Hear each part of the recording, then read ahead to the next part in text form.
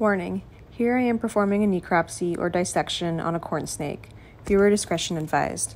I start by making an incision through the scales all the way down the ventral aspect of the snake.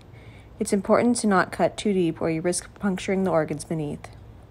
I'm suspicious that this snake passed away due to reproductive disease, as I could feel developed eggs in her coelom or body cavity. As I opened her up, my suspicions were confirmed. I remove the skin as some owners wish to keep it along with an articulated skeleton instead of cremated ashes. Some might find it weird, but I personally find it to be a beautiful alternative to memorialize pet snakes. First you see the trachea and lungs, and then comes the heart. Snakes actually have a 3-chambered heart. Then you have the liver with the esophagus running alongside, that then turns into the GI tract. That green organ right there is the gallbladder. Here we have some fatty tissue, some more GI tract, the kidneys, what's left of the reproductive tract, and then the vent. And here's the moment you've been waiting for, me opening up the eggs. As you can see, there's nothing inside, and they are slugs or unfertilized eggs.